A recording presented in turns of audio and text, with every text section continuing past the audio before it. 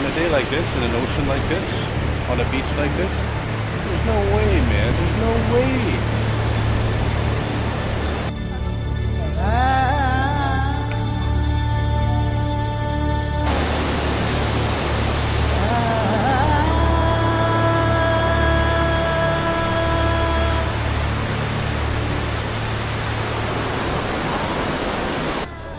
So I've been invited to go windsurfing. But for me, I don't like joining any sport that involves a lot of falling down. And I know windsurfing involves a lot of falling down. I don't even know why I'm going. I guess just to be polite or to see what windsurfing in Taiwan is all about.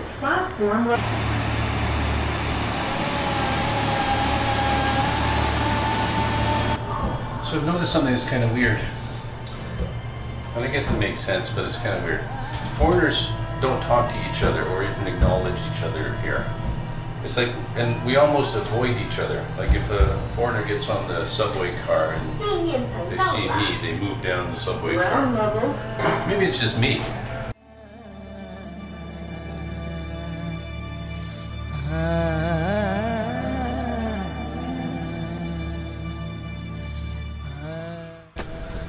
Actually, you know, I'm the same way. I see a foreigner and I try to avoid them. I don't make eye contact.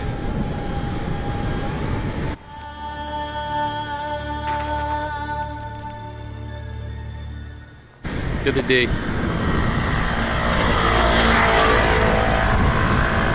it's in a restaurant. I'd ordered, I sat down, had a beer and a plate in front of me. And these guys who are travelers, obvious travelers, came in, looked around, turned around and left. And I could have helped them, but I didn't, and I felt bad about that. So I found the place, and it looks really difficult. I mean, even on a lake that's like a plate of glass, I think this sport involves a lot of falling down. You ask most Taiwanese people if they can swim, and the majority can't. And I think that's kind of unusual, being a small island surrounded by the ocean. In fact, what's interesting is, although Taiwan is a small island surrounded by the ocean, you almost never see the ocean. And I guess in that way it's similar to Kitchener-Waterloo, in the sense that Kitchener-Waterloo has a fairly big river that runs beside it or through Waterloo region. That'd be the Grand River. And yet you never see the Grand River in Kitchener-Waterloo.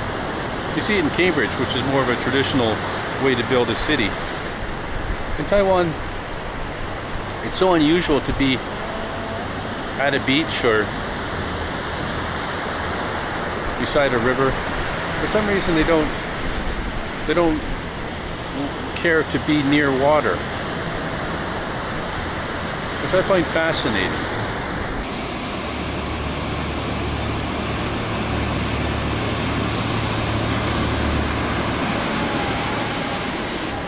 Until recently, like 20 years ago, this was a military base, and maybe that's what it's all about.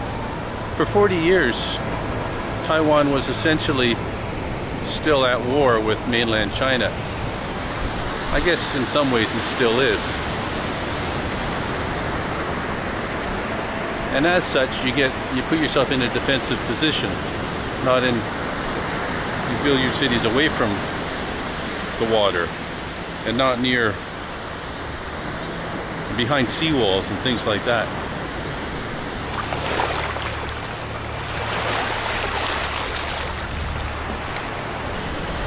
Taiwan has a real opportunity to be a vacation destination. But it's got a lot of work to do because it's a little bit of a difficult country to travel in if you don't speak Chinese. And it doesn't have, unfortunately, what most Western tourists are looking for. And that would be just a relaxing place to sit around and drink beer. And besides that, there's other things you can do, of course. It is very good with mountain hiking. It's really not that challenging, but most of the mountain trails are really well maintained. It does have a few other things going for it in terms of being a travel destination, and one of those things is it's a relatively cheap place to live. So, and that's important, at least it is to me when I'm traveling. I have a much better time in cheap countries than I do in expensive countries. The other great thing it has going for it is it's not overrun with tourists. If you go to Thailand or if you go to France, it's just tourists everywhere. I remember even 30 years ago when I was in Italy, I felt like I was just in some kind of cattle pen. And they'd open the gates and we'd go in and look at something, and then we, all have to filter through. And that was 25, 30 years ago. 35 years ago.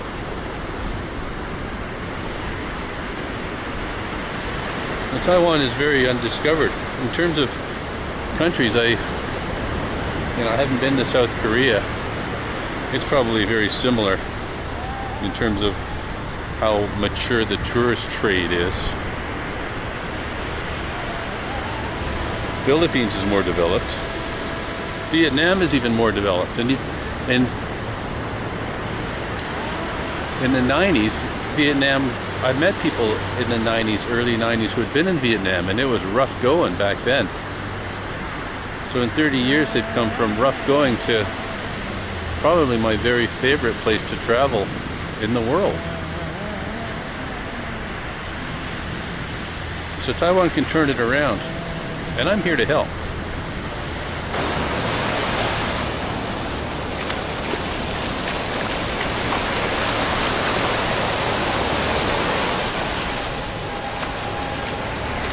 So I finally found a purpose for these little hooks at the back of my shoes. Your little pinky in there, and you can carry your shoes. It's a well-designed pair of shoes. The fact that I'm calling these shoes is very revealing about my mindset.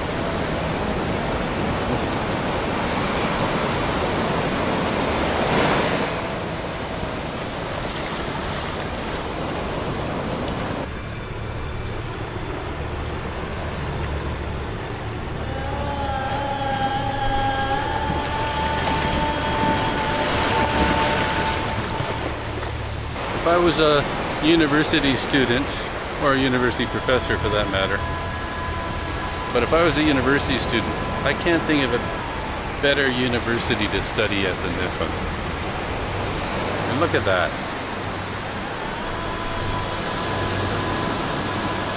Can you imagine this being your university campus?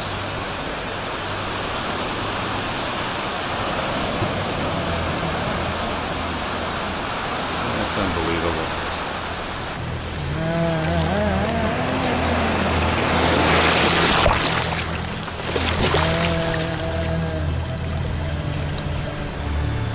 So I guess I get to find out if my camera is truly water resistant or not after that giant wave.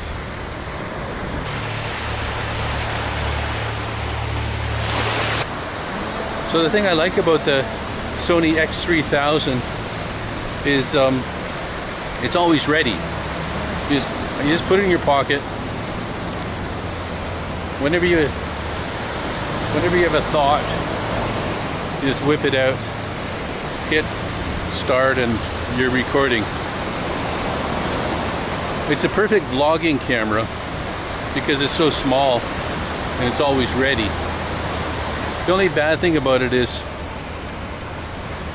out here on the horizon you can You can't see it, but I can. There's all these container ships and cargo ships. This is a single lens camera. There's no zoom, or there is a zoom, but it's like Chinese algebra trying to figure out how to use it. So all the shots for this camera are the same, like this. But my feeling with things is you're never going to be 100%. If you can get to 80% or 85%, then that's good enough. That's, you know, that's what you need to do.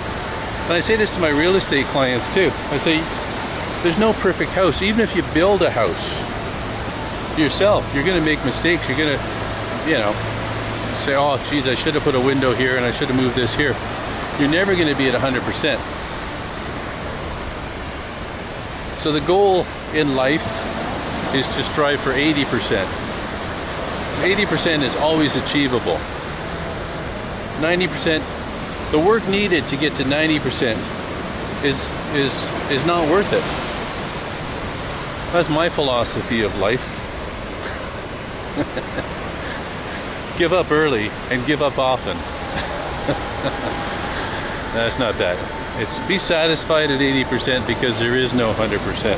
100% is so hard to achieve, it's not worth it.